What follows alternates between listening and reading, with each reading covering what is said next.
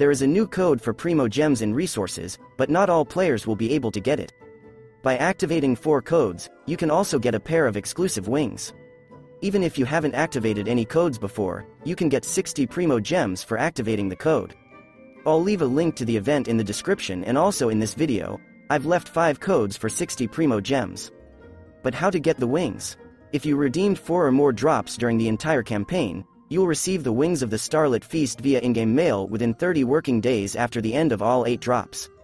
Unfortunately, there are only 2 codes left until the end of the event, and one of them expires on May 10th.